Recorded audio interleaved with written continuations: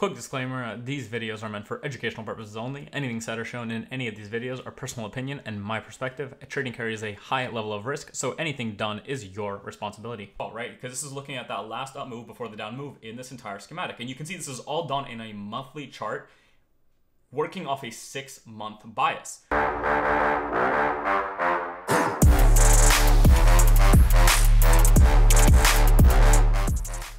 Hey, how's it going, guys? Welcome back to mentfx, and in this video I actually wanted to take a look at some of the trades that I took this last week, just two main ones, and kind of break them down for you and show you that, you know, what we do applies and is applicable to every single time frame, every single market, just as I've always taught, using, of course, our three best confirmations, which is the structure, the S&D, and the confirmation, which is what I've taught on this channel forever, which has been taught now on other smart money channels. So a good thing about that is a lot of you are getting information from a multitude of places. Now it's about taking that information and taking it to its next level by actually refining it for yourself, using a trading plan, getting a notify whatever the trading journal software some people use, and getting yourself to that next level, because you end up seeing how the math affects your bottom line, and again, developing that trust and confidence in that math over time to begin to do so on the live charts. And again, that's not financial advice or anything. Your choice to go onto the live markets and when you want to do that is fully your responsibility, and anything you make or lose at the end of the day is completely on you. So any of you that have used the private mentorship or the public videos to take yourself to the next level, and I've seen it happen month in, month out, and even faster in the mentorship. I mean, like, mentorship has been insane. If you guys want to join, the link is just at the bottom of this the description. And even like today, a lot of people say that December's usually slower, or the Christmas months are going to be a little slower. I don't usually find that. I don't make that type of excuse. If the setup is there and the setup pulls back to an area that you're looking for, and you get that setup, or the 3-box methodology sets up, the trade is there, the trade should work, and there is no reason that your math should stop working because of a given month. I think that way of thinking is very bad for yourself, just because you'll always attribute your own failure to the time of the month or whatever it might be.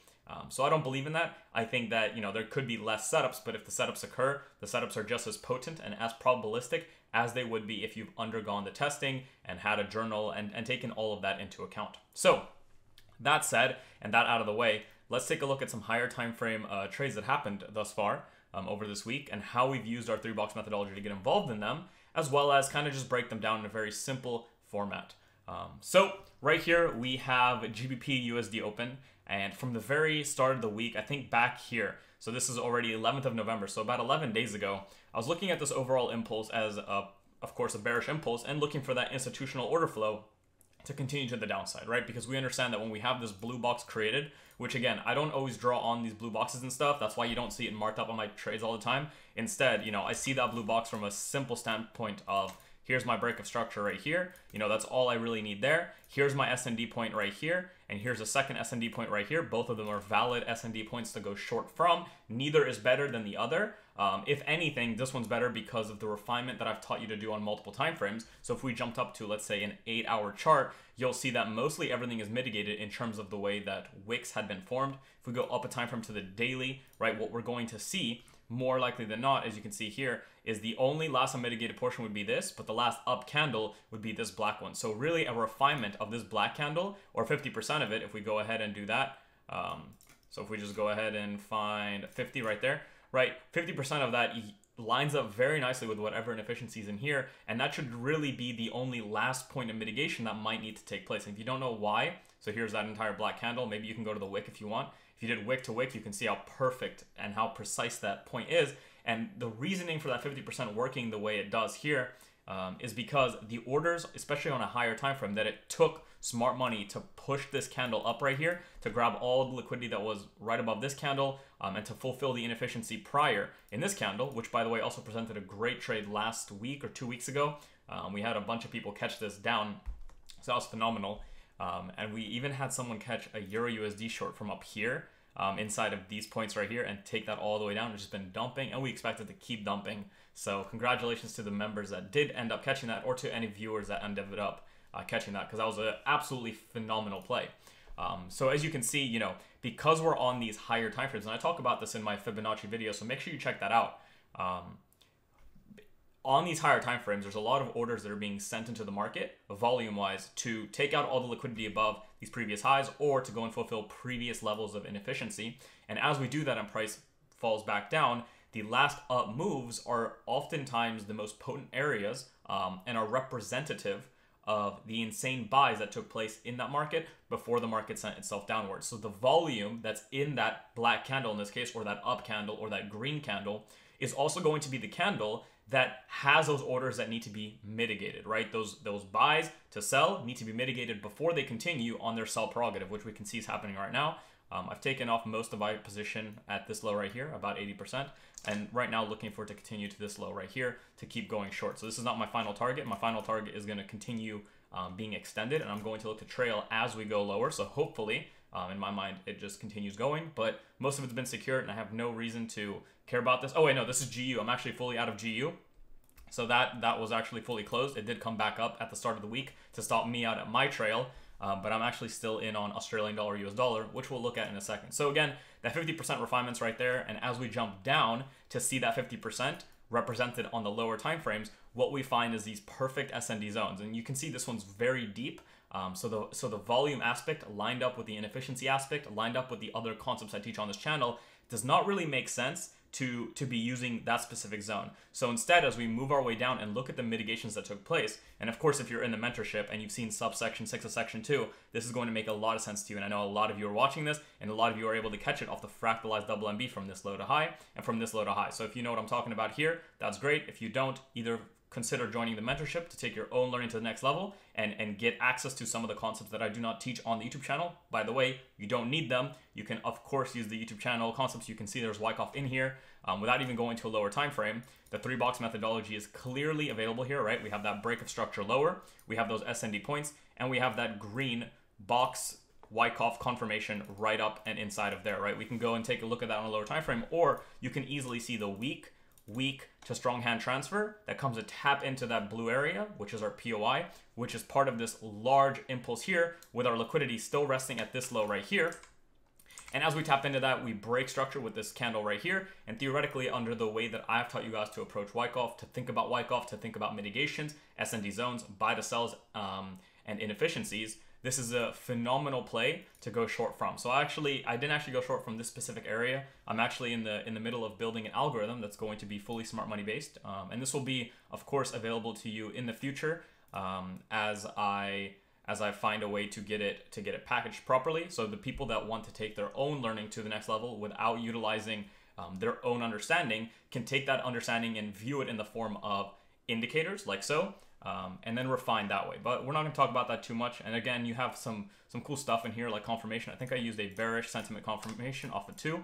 And you can see how here these basically as we tap, we get this bearish signal, which is not really a signal. It's more based on fractalized distributions. And that's what takes the price lower. So there's going to be access to that. Make sure you keep yourself updated on my channel for that to be available soon. But again, it's nothing more than what I've taught, shown and graphically represented in what I'm trying to code to be the smart money algorithm.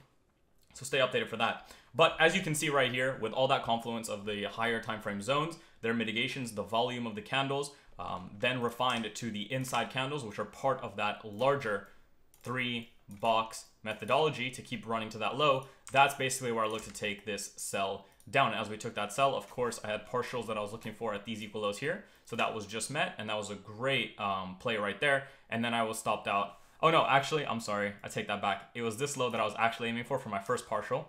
This was my first partial, and at that point, I moved some plays up here to a trail. And sadly, this high just barely tapped that trail. So we got taken out of GU, but that's perfectly fine. But notice how right now we're on a 4-hour chart, and there's no difference from this chart right here in respect to or in comparison to some of the other videos where I've shown you the 1-minute scalps that are happening during an Asian session, a London session, a New York session. We're just constantly battling back and forth with these 3-step box range methods to keep going into a certain direction or to get ourselves out, to manage and continue piling into certain sides of the market, right? So recognize that there's nothing different here. The only difference is the amount of time that it takes for these things to occur. So this is that 4-hour setup right there.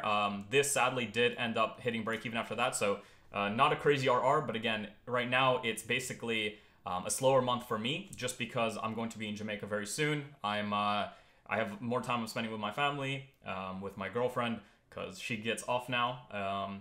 So I'm just going to have a lot less time on the charts, and that means a lot less scalping for me, which means starting to use what I understand and the way I teach on the higher time frames, which again is no different. It just requires more patience and more time waiting, because the same setups, although they present themselves, are going to take longer to develop. And some people actually that swing trade without that proper understanding end up FOMOing into moves much faster and harder than a lot of people that are scalping the market. And the main reason for that is because when you're a scalper, at least you know in the back of your mind that there's going to be another setup like this, like this, like this, the next hour, the next 2 hours, the next 4 hours, the next day even, right? Versus when you're a swing trader, you know, if you miss this move right here, which even took, you know, from the point of break till the actual entry, took about 7 days, right? And right now the move is moving straight down to this low, which could take 5 days, a week, however long it might be. And, you know, missing this confirmation, for instance, in this case, the confirmation was perfect. It was there, and anyone that was swing trading this and looking to take it down was able to do so.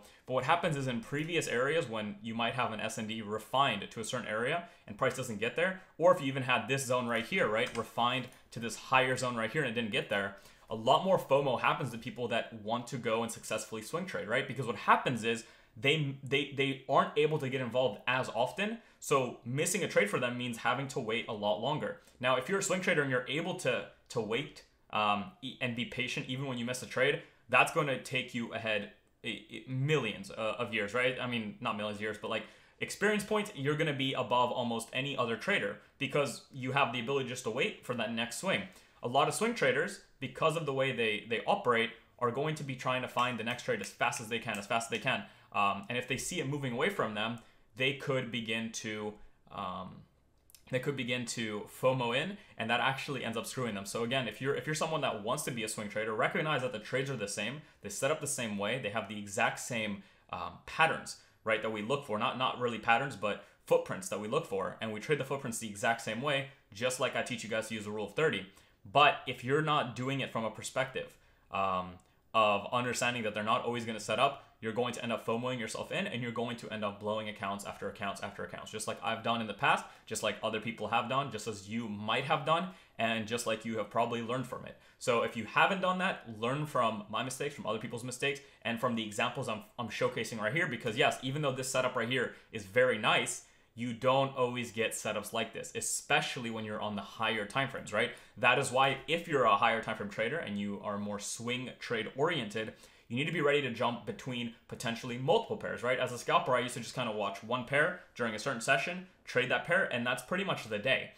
If you're someone that's swing trading, you're going to be missing a lot of moves. A lot of moves will not be making the structural mitigation that you're looking for, and some moves are just going to keep going and keep going. If you've traded gold before or GJ, you know what I'm talking about. It just continues and continues and continues, and unless you position yourself early in that move, you're not really going to have an opportunity, depending on what time frames you're on, to get yourself back in. So that's how you have to basically think about this. So this is one of our trades. Let's go to the Australian dollar US dollar trade to show you that the same thing is present, right? Again, you have a lot of structure. Actually, this one was phenomenal and has been following phenomenally, right? You have this bearish break, you have an S&D point. This one actually doesn't get hit, so that's fine. You have a new bearish break, S&D point, and this one gives you a perfect entry. You could even refine that, and there's a great 3-box setup in there. So I'm gonna make this more clean. I don't really like marking them up like that over and over again, but if you're new, definitely consider marking them up. But you have this breaker structure, and you have these breaker structures in here, and both of those came from, so this first one came from here, which never got mitigated. So really after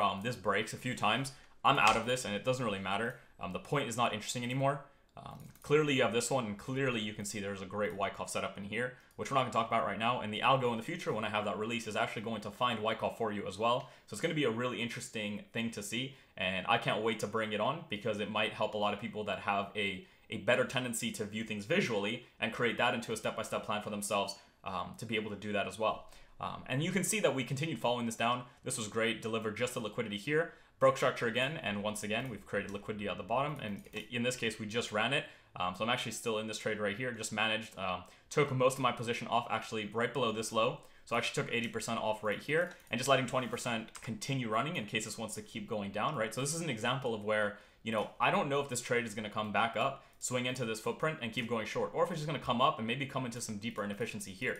But what I do know is I've secured everything that I needed to secure on this trade based on my rules. And all I have to do now from a swing perspective is hope that basically we get an example of, so I mean, GJ is probably the easiest one to view. Or actually, we can just go to EU really quickly, right? So what I can hope for now is basically that we're in this kind of situation where we have a break of structure down, we come to test an SND point, we've come to distribute inside of it, we get that entry, and it just starts going short. It gets to this low, but it doesn't just get to the low and then start pulling back into deeper SNDs or even go bullish, but instead it just keeps falling off. And as all smart money traders or all December related traders or all swing traders are sitting there going, there's never any entries, there's never any entries, I never can get entries, it's a slow market. You're sitting there just piling up that position and allowing it just to keep running.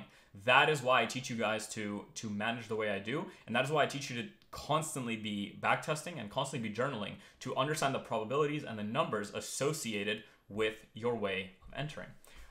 So now we're gonna have a little fun break. It's a little bit of a throwback to a prior webinar that I had way in the beginning. It's webinar 2 actually, so I have that open right here. I'm gonna show you this really quick. So this is webinar 2. You can see the date on here was 3/7, so that's what, January, February, March 7th of 2021, so very, very long time ago. And during this webinar, during this 1 hour and 22-minute webinar, I was basically explaining to people that what we do is not defined by a time frame, and it's no different on any time frames, nor is it different on any pairs. And you can see here I opened up Euro CNH.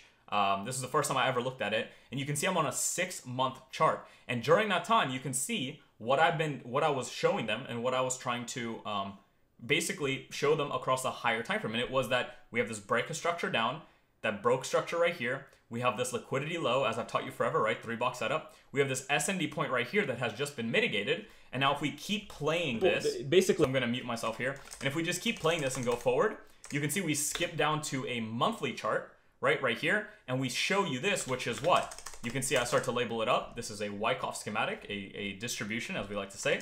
And you can see I highlight this one candle right here. So let me see where I highlight that so you guys can see it live.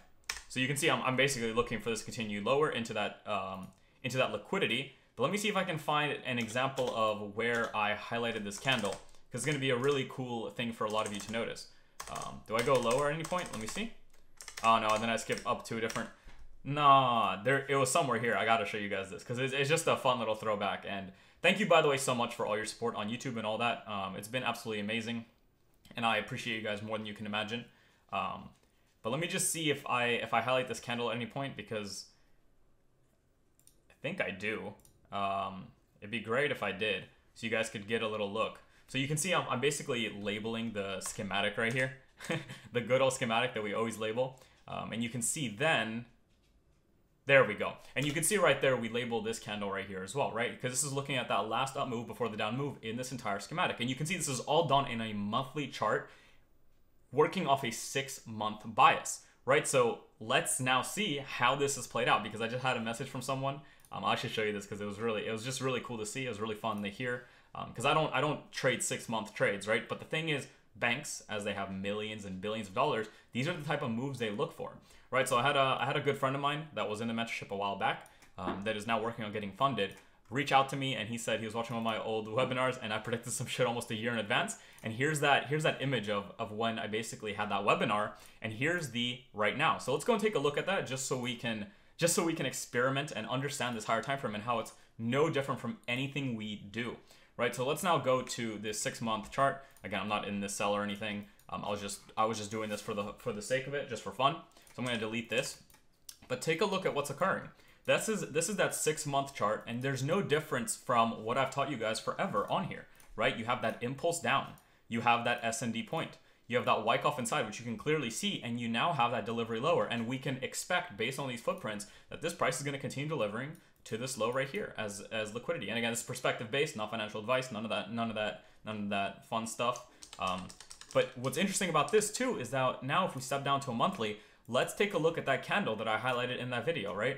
So if you remember, we were showing this schematic off, right, with the buying climax, the AR, the ST, the sign of weakness of phase B, the upthrust, the inside STs of that upthrust, creating that liquidity, the run of that liquidity with the UTAD, creating that weak to strong hand transfer, in this case on a monthly time frame, the breaks of structure lower, the creations of new SND points that I highlighted in right here. And now what we have is price tapping right back into there and falling off the face of the earth. And this is an example for you that what we do is not limited to any market, to any currency, nor is it limited to any time frame. But what it does mean is that you will be waiting a lot longer if you're in the game of positional trading or swing trading, and that because you're waiting longer, you shouldn't allow that to be a source of FOMO or a source of something that tells you that what you're doing isn't working or that you never get setups, but instead it should be a source of you understanding that the market is the market, and it's not always going to deliver to a point for you, and it's not always going to have the pullback, but when it does, and when it gives you the confirmation you're looking for in a market, that is what's going to create the most potent probabilistic setup for yourself, and a good trader that has taken the time to basically journal moves like these, right? Because this is a 6-month move. Like this doesn't happen very often. I'm sure we can look through other pairs and find these 6-month moves, but you know, this was called out literally about a year ago or about 6 months ago in that webinar too. And it was just called out because it was interesting to see that this delivered so perfectly to downside, left such a perfect SND point, a supply point, the last buy before the sell on a 6-month time frame, right? So that means each 2 of these candles is a year. It's so cool to consider. I know some of you might not give a shit, but I think it's phenomenal. I love this game. I think Forex is a game in general. I think analyzing is a game, and I think it's a very interesting game to pursue and understand. And then you have the perfect tap into it in the form of, again, weak to strong hand transfer, as I've always taught you guys on this channel. And from there, you have, in this case now, the 1-year delivery lower. And more likely than not, this is going to continue doing this. And again, this is all perspective-based. Do not sue me. You cannot sue me. You take responsibility for anything you do on the live markets or in anything live. This is fully demo. This is fully, what is it called? Perspective only. And you should not act on my actions or my words, right? That's what I'll always say. But, you know, study this, notice this, recognize that we do this month in, month out. People are able to take these concepts and apply them to any time frames they work on. And all it takes from you is to go and actually open up a chart and begin to apply it to any time frames you want and begin to see it, because that's going to create that experience, which is also going to breed that confidence, which is going to breed that ability to execute without problem and under a rule-based, confident-based philosophy. So again, thank you so much for watching, guys. I hope this video helped you guys out. I hope it gave you a little bit of a sorry. I hope it gave you a little bit of a deeper look into what it looks like to experiment on and play with the higher timeframes and how they are no different in any way except for the time they take to set up than the lower timeframes, the medium-term timeframes, the day trading timeframes, and what it takes from you is the ability to be able to gauge this and understand this and witness it happen over and over and over again. And again, you don't have to be in the mentorship if you don't want to be. You can use any of this free content to get yourself and take yourself to the next level. But if you want to surround yourself with a community that is striving with people that are like you, taking themselves to the next level every single week and every single day, then consider joining the mentorship, one of the best one of the best communities in the world, one of the most active mentorships in the industry, and take yourself to the next level. And check out these webinars because they're all available for you upon joining instantly and exclusively, and you can check out how some of this stuff played out. But I think it's a great case study right here, showing you guys that a 6-month chart that I actually predicted about 6 months ago, or about, let's see when this uploaded, March 8th of 2021. During that time is when I basically shown out this monthly thing right here, and we took that much lower, and now you can see how that price is delivering. And I think it's an absolute beauty to see it deliver like this, and it's based on nothing more than the exact things I've taught you guys forever, which is your structure breaks and your invalidation points, as well as your liquidity points, which would be liquidity point, invalidation point, your inside S&D points, which are defined by the last up moves before the down moves, right, which you can draw just like that. And of course, the Wyckoff green box confirmation, showing you exactly where it is that you're looking for something to confirm and go short, and again, knowing where that short should technically end up. So once again, thank you so much for watching, guys. Thank you for all the support on this channel. Have an amazing Thanksgiving, or if it's already after Thanksgiving when I upload this, I hope you had a great Thanksgiving. Enjoy your December. Enjoy Christmas. Happy New Year to you guys early. And of course, I'll have a future video where I wish you a real Christmas and a Happy New Year, because this video might come out just before it or just on it, since I have a few videos in the making. But thank you so much, guys. I hope you enjoyed it, and I'll see you all in the next one.